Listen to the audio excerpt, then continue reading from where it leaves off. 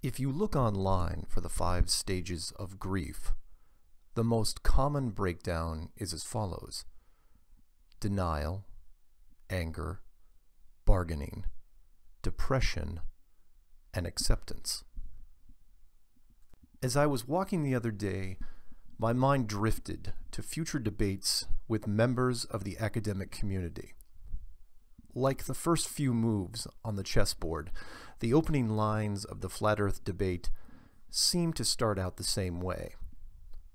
The scientist says, well, as any reasonable, well-educated person will tell you, the Earth is a globe.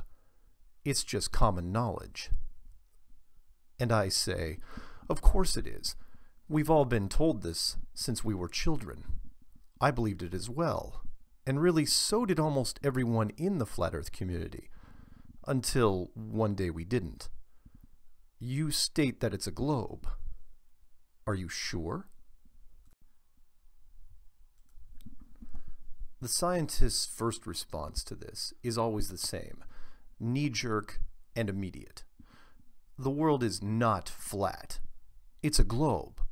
Thousands of other scientists all over the world will agree with me, citing mountains of empirical data, using multiple tests, that it is 100% spherical.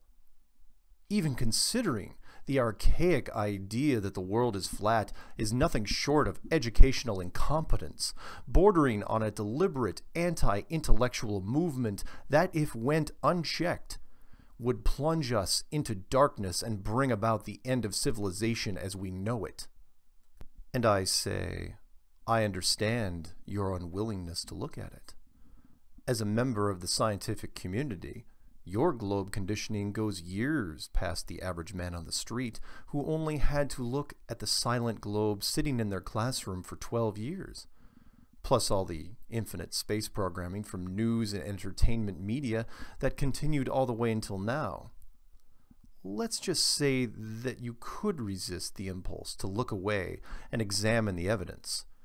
Would you still say it was a globe? Are you sure? And the scientist's tone deepens. It is insulting that you or anyone would even ask such a question. My beliefs aren't based on science fiction, but science fact. Anyone that believes otherwise should be forced into strenuous psychiatric tests, followed by electroshock therapy. And if that doesn't work, the retarded, uneducated, delusional soul should be put down. I don't know why this idea upsets me more than any other fringe concept, but I feel compelled to insult the person introducing the topic to me. Science is right, whether you believe in it or not. And I say, I understand your anger, your frustration. Flat Earth implies that the most important core concept of science, that being the properties of the world itself, are in question. And if that is the case, then every other aspect of science, from all the studies of the ground below us to the mysteries of the sky and beyond, have to be re-examined. No one wants to start over from the ground up, and scientists have been, well, sitting together for a very long time on a high metaphorical perch, never questioning what would happen if the foundations that their institution was built on weren't as solid as they had always thought. But if you could put aside that anger just for a few moments, would you still think it was a globe? Are you sure? And the scientist's eyes grow desperate and strained. Look, he says, I'm not blind to the secrets that men in power keep. I'm not ignorant to the idea of sinister conspiracies in the world. I've known people like you, thinking that nothing can be trusted.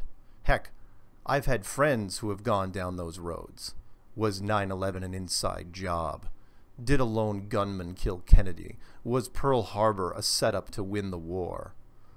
All these things I can look at with reasonable criticisms.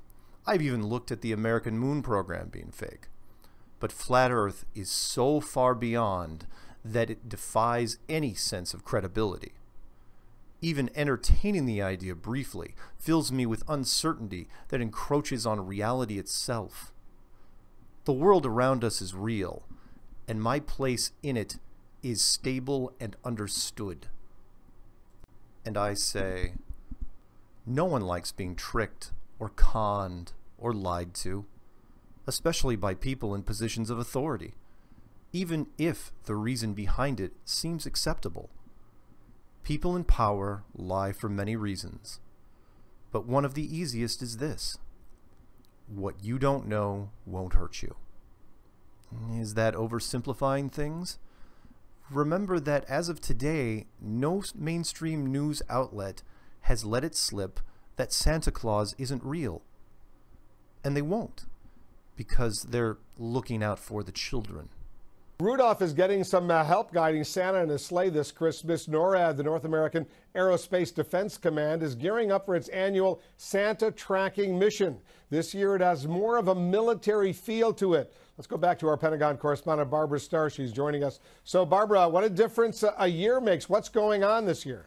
Hey, Wolf, how are you again? Well, you know, about 20 million people... Mainstream science knows at the very least that the Mercator map is extremely inaccurate, but they won't replace it because it's easier to keep the status quo.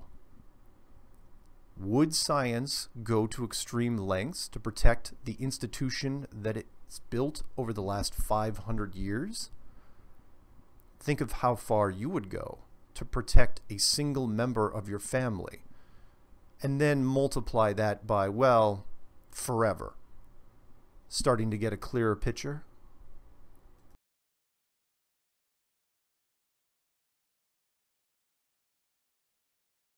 The scientist's head is spinning now. The institution of science cannot fall.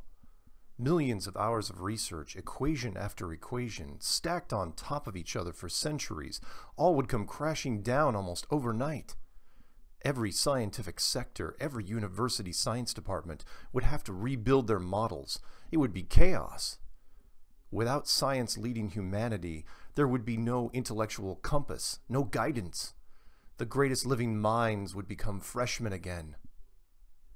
And I say, it's upsetting to be sure, but it's not the end. It could quite possibly be the new beginning that this civilization has always needed.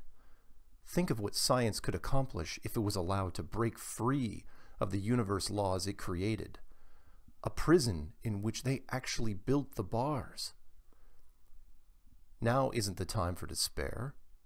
Instead, look at the world with new eyes and find wonder that you haven't since you were a child, when everything was magic and mystery.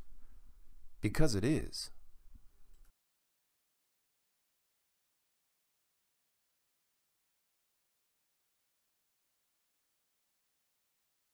And after a long and uncomfortable pause, the scientist slumps back into his chair. You know, I've spent the better part of my life researching the different aspects of this world and others, relying on a seamlessly endless supply of qualified journals and articles, all reinforcing each other.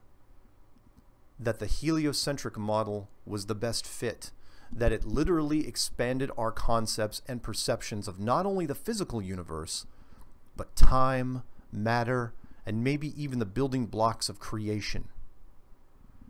If we have to go back to the previous model, maybe the modern tools we have now will allow us to rediscover things with a new perspective. But what does that do to all the work I've accomplished over the years? What place do I have in it?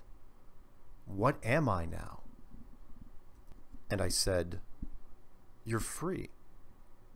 The old rules don't apply anymore. You now have a choice to make. You can forget that this conversation ever happened and continue building meaningless theories on top of a foundation made of smoke. Or you can join a community that questions everything and has a chance to build a world based on potential, not fear. Now, one last time, look at that globe.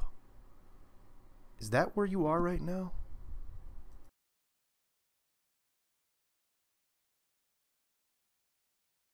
all part of the intel brief for this test mission that they just posted on the internet. You know, it's all supposed to be in good holiday cheer so children around the world can track Santa.